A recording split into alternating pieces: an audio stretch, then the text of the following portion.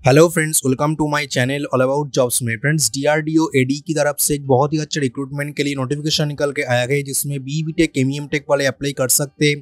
Freshers इसके लिए completely eligible है। कोई भी एप्लीकेशन फी नहीं रखा गया है, कोई भी एग्जामिनेशन नहीं रखा गया है। डायरेक्ट वॉक इन इंटरव्यू होगा। इसमें आपको सैलरी 54,000 पर मंथ मिल जाएगी।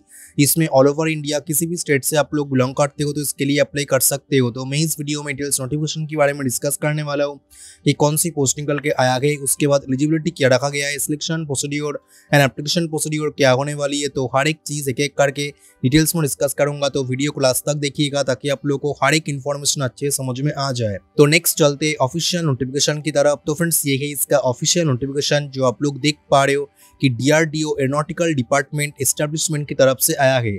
तो फ्रेंड्स, नोटिफिकेशन स्टार्ट करने से पहले अगर आप लोगों ने अभी तक हमारे चैनल को सब्सक्राइब नहीं किए हो तो चैनल को जरूर सब्सक्राइब कर दो और बेल आइकन को प्रेस कर दो ताकि आपको आने वाले सारी अपडेट मिल सके। और वीडियो को ज़्यादा से ज़्यादा लाइक करे, कमेंट करे, शेयर करे और चैनल को ज़्यादा से ज़्यादा सपोर्ट करे ताकि हमें मोटिवेशन मिले ऐसे अच्छे अच्छे नोटिफिकेशन आप लोगों के लिए लेके आने के लिए। तो स्टार्ट करते डिटेल्स नोटिफिकेशन की। तो फ्रेंड्स, फर्स्ट ऑफ ऑल ये कॉन्ट्रैक्चुअल जॉब है, कोई परमानेंट जॉब नहीं है।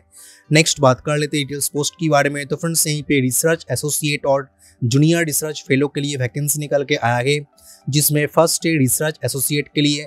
इसमें एरोनॉटिकल और मैकेनिकल वाले अप्लाई कर सकते हैं। एजुकेशनल क्वालिफिकेशन में अगर आप लोग एरोनॉटिकल इंजीनियरिंग और मैकेनिकल इंजीनियरिंग में से 2 साल का M.Tech करके रखे हो तो इसके लिए अप्लाई कर सकते हो। और उसके साथ मिनिमम 3 साल का पोस्ट क्वालिफिकेशन एक्सपीरियंस मांगा गया है। टोटल नंबर ऑफ वैकेंसी 1 है। नेक्स्ट पोस्ट है जूनियर रिसर्च फेलो के लिए, जिसमें फ्रेशर्स वाले अप्लाई कर सकते हैं। जिसमें फर्स्ट है इलेक्ट्रॉनिक्स एंड कम्युनिकेशन इंजीनियरिंग के लिए, टोटल नंबर ऑफ वैकेंसी 2 है। नेक्स्ट है इलेक्ट्रिकल इंजीनियरिंग के लिए, टोटल नंबर ऑफ वैकेंसी 2 है। नेक्स्ट है मैकेनिकल वालों के लिए, टोटल नंबर ऑफ वैकेंसी 3 है। नेक्स्ट है कंप्यूटर साइंस इंजीनियरिंग के लिए, टोटल नंबर ऑफ वैकेंसी 2 है। एजुकेशनल क्वालिफिकेशन में अगर आप लोग electronics and communication engineering, electrical engineering, mechanical engineering और कंप्यूटर साइंस इंजीनियरिंग में से 4 साल का B.Tech या तो 2 साल का M.Tech करके रखे हो तो इसके लिए अप्लाई कर सकते हो।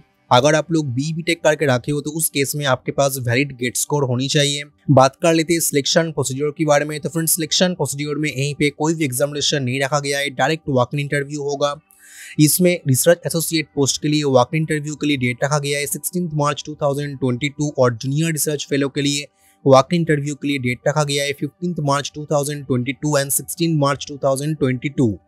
Next friends, walk in interview आपका बेंगलोर पे होगा और वॉक इन इंटरव्यू के लिए रिपोर्टिंग के लिए टाइमिंग रखा गया है 8 AM से लेके 8:30 AM तक। फुल वेन्यू का डिटेल्स भी यहीं पे मेंशन किया हुआ है, तो आप लोग आपके हिसाब से उसका डिटेल्स चेक कर लेना। बात कर लेते हैं सैलरी के बारे में। तो फ्रेंड्स, यहीं पे रिसर्च एसोसिएट पोस्ट के लिए आपको salary 54,000 plus allowances per month मिल जाएगी और जूनियर रिसर्च फेलो पोस्ट के लिए आपको salary 31,000 plus HRA per month मिल जाएगी। बात कर लेते हैं एज लिमिट के बारे में। तो फ्रेंड्स, यहीं पे रिसर्च एसोसिएट पोस्ट के लिए मैक्सिमम एज लिमिट 35 ईयर्स तक रखा गया है और जूनियर रिसर्च फेलो के लिए मैक्सिमम एज लिमिट 28 ईयर्स तक रखा गया है। उसके अलावा अगर आप लोग SC ST OBC कैंडिडेट हो तो उन लोगों को as per government norms age relaxation मिल जाएगी। जैसे SC ST कैंडिडेट के लिए 5 साल का और OBC कैंडिडेट के लिए 3 साल का एज रिलैक्सेशन आपको मिल जाएगी। बात कर लेते हैं एप्लीकेशन प्रोसीड्योर के बारे में। तो फ्रेंड्स, एप्लीकेशन प्रोसीड्योर यहीं पे ऑफलाइन रखा गया है। इसका एक ऑफिशियल ऑफलाइन फॉर्म है जिसको आपको अच्छे से फिल करना होगा और फिल करने के बाद उसके साथ आपका जो एजुकेशनल क्वालिफिकेशंस का मार्कशीट्स और सर्टिफिकेट्स है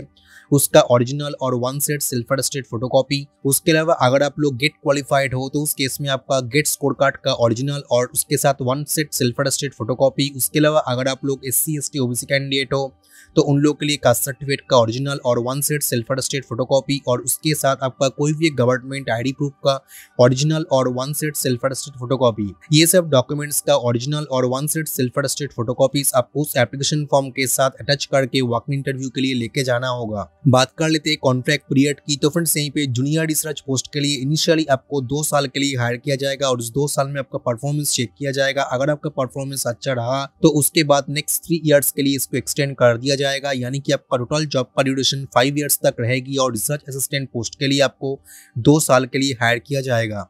उसके अलावा फ्रेंड्स, अगर आप लोग इंटरव्यू देने के लिए जाते हो तो उस टाइम आपको कोई भी ट्रैवलिंग अलाउंस वगैरह प्रोवाइड नहीं किया जाएगा।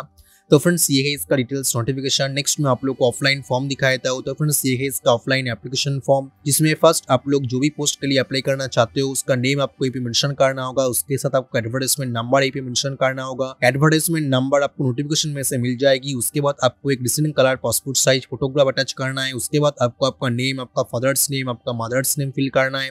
उसके बाद आपको आपका जेंडर यहीं से चूज करना होगा। नेक्स्ट आपको आपका डेट ऑफ बर्थ और एज यहीं पे फिल करना होगा। उसके बाद आपको आपका कॉरेस्पॉन्डेंस एड्रेस और permanent address with email ID and mobile number आपको यहीं पे फिल करना है। उसके बाद आपको आपका एजुकेशनल क्वालिफिकेशंस का डिटेल्स आपको क्रोनोलॉजिकल ऑर्डर पे फिल करना है। उसके बाद फ्रेंड्स अगर आपके पास कोई भी एक्सपीरियंस है तो एक्सपीरियंस का डिटेल्स आप लोग यहीं पे फिल कर सकते हो। उसके बाद फ्रेंड्स अगर आप लोग गेट क्वालिफाइड हो तो उसका डिटेल्स भी आप लोग यहीं पे फिल कर सकते हो। और ये सब इन्फॉर्मेशन आपको अच्छे से फिल करने के बाद इसके साथ जो डॉक्यूमेंट्स में ऑलरेडी डिस्कस कर चुका हूँ उस डॉक्यूमेंट्स का ओरिजिनल और 1 सेट सेल्फ अटेस्टेड फोटोकॉपीज आपको साथ में लेके इसका जो ऑफिशियल एड्रेस यहीं पे मेंशन किया हुआ है आपको उसी एड्रेस पे वॉक इंटरव्यू के लिए जाना होगा। डेट में ऑलरेडी डिस्कस कर चुका हूँ। तो फ्रेंड्स ये है इसका डिटेल्स नोटिफिकेशन और फॉर्म फिलअप का डिटेल्स में इस ऑफिशियल नोटिफिकेशन और एप्लीकेशन फॉर्म का PDF मैं टेलीग्राम चैनल पे शेयर कर दूंगा।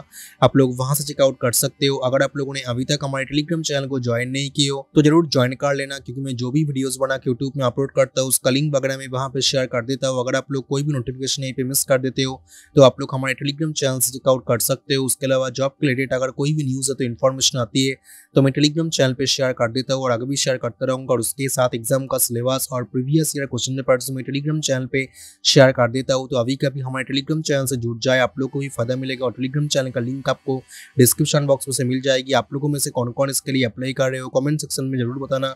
और अगर आपका कोई भी डाउट्स हो तो क्वेश्चन से तो आप लोग कमेंट करके पूछ सकते हो। अगर आप लोगों ने अभी तक हमारे चैनल को सब्सक्राइब नहीं किया हो तो चैनल को जरूर सब्सक्राइब कर दो और बेल आइकन को प्रेस कर दो ताकि आपको आने वाले सारी अपडेट मिल सके। और वीडियो को ज़्यादा से ज़्यादा लाइक करे, कमेंट करे, शेयर करे और चैनल को ज़्यादा से ज़्यादा सपोर्ट करे ताकि हमें मोटिवेशन मिले ऐसे अच्छे अच्छे नोटिफिकेशन आप लोग के लिए लेके आने के लिए। तो मिलते हैं नेक्स्ट वीडियो पे एक नया जॉब नोटिफिकेशन के साथ। तब तक के लिए गुड बाय, थैंक यू।